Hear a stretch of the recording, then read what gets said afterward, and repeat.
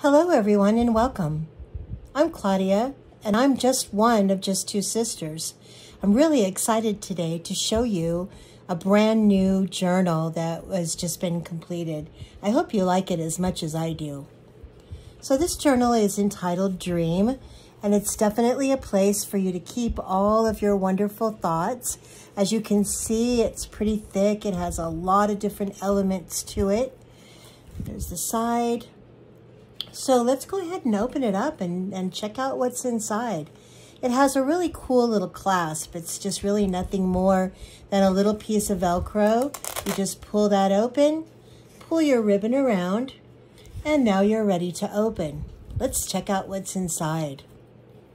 So the first page is really all about you. It's who the journal belongs to, and you can record the dates that you've decided to put things into this journal and write down your thoughts and stories and store little fun things that might be memorabilia for you.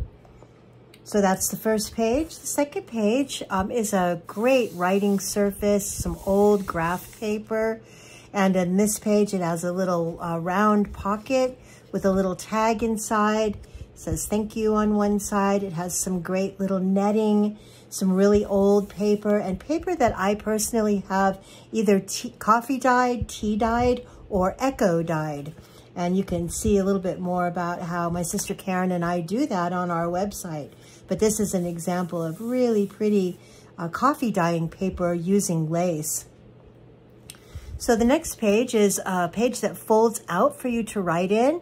You simply remove the little clip, unwrap the little ribbon or the little string, and it opens right up. Lots of places for you to write on.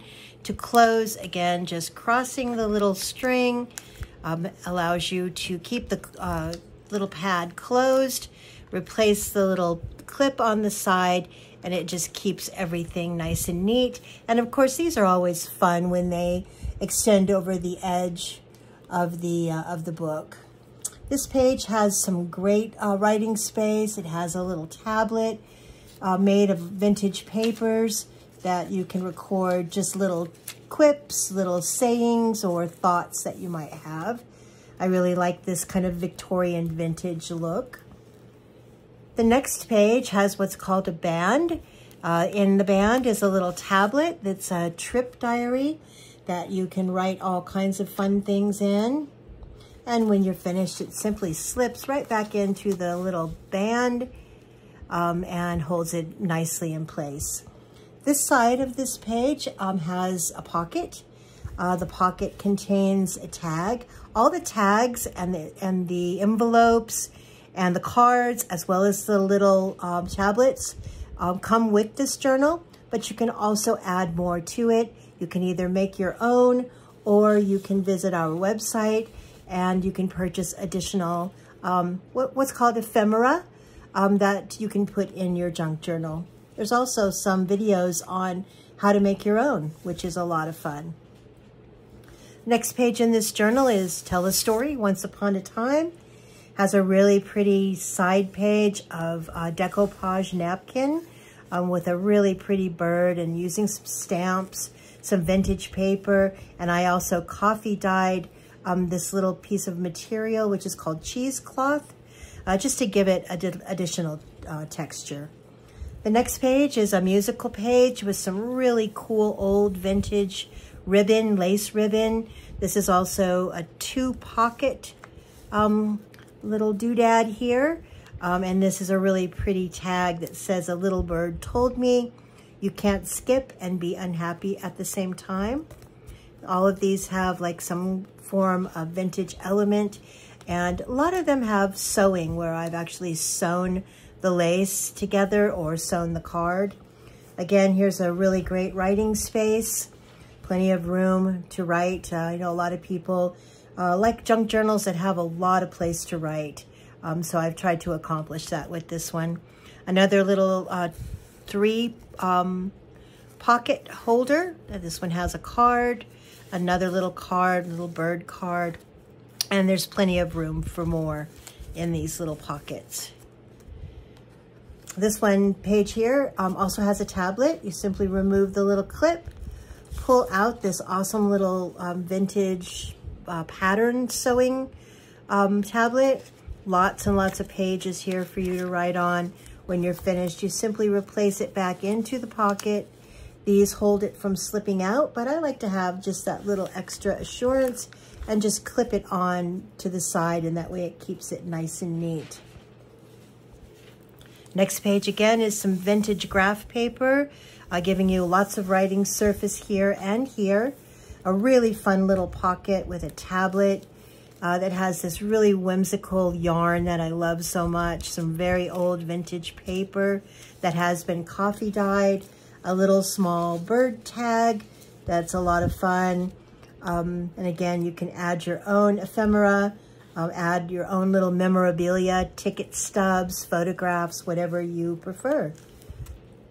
This is one of my favorite pages. I just love this paper. I distressed it a little bit and added this sewn ribbon with, again, that whimsical yarn that just gives it that old vintage feel. This is a super fun pocket. Takes up, you know, pretty much the whole page. Gives you a lot of room to put things in this pocket. I've actually put what I call a folio.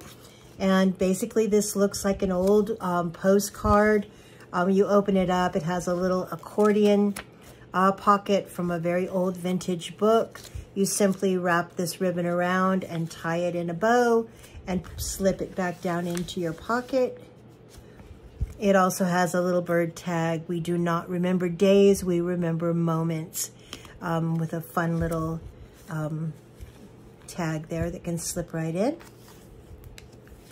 The next page is a short story writing page with fun little elements that come from some old vintage magazines. This page has a very large folder that you can put things in. And what I have in here is a dream card. This is a fun little technique of recreating a dream on just an index card, using a lot of fun elements, including the sewing machine. But again, you can put whatever you would like in these. And here's a little clip that you can clip something to it. Next page is, again, lots of writing. Oops, sorry, here. Lots of clean space. You can either glue things on, you can clip things on, you can put photographs, you can put your own writing. This is a fun page using sewing notions, patterns, rickrack, a little bit of material. Here's a little clip-on that has a pattern card on it. Next page here is, again, one of my favorites. I really like all the elements here, the old and the new, and the birds and the butterflies. These are napkins that have been decoupaged, cheesecloth, washi tape, just a lot of different elements with this really pretty, very clean sheet of paper that you could put a wedding invitation or a photograph or, again, whatever suits your fancy. Here's another blank page. This is one of my favorites in terms of paper. This is made with flowers and leaves and coffee dyeing. I have quite a bit of this paper. I spent a day actually experimenting with a lot of different coffee dyeing techniques and was really happy with the way this came out. This little pocket has a little memorandum, a little ticket, as well as this really wonderful card that kind of brings back a memory. I met a boy that I knew. My heart went out to him there. This one in particular denotes maybe a memory of being in New York. Again, a lot of really vintage elements. I do not copy things. I actually purchase old magazines. So the things that you see in my journals are typically made out of just tearing old advertisements and pages out of vintage magazines. Here's a little trip page that has a story, celebrate the journey, and a little tag, a little luggage tag, if you will. On this page is an itinerary with a tablet that's actually glued into the journal. This one does not come out, but it's got quite a bit of writing space for you to record stories of maybe trips that you took or trips that you'd like to take. Here again is another nice clean writing surface at the back, and here is the back cover. This is definitely sums it all up. Life is not measured by the breaths that we take, but by the moments that take our breath away. And I'll attribute that to one of my favorite authors, Maya Angelou. And the back cover is similar to the front. It has a very Paris look and feel to it. And again, in order to close the journal, simply push down with your hand, wrap the ribbon around, turn it over, and clasp it to the Velcro. And you have put it all back together nice and neat. Well, I hope you enjoyed this. Go check out our website at www.we'rejusttwosisters.com and see more things that we've created. Thanks for your time. Have a wonderful day.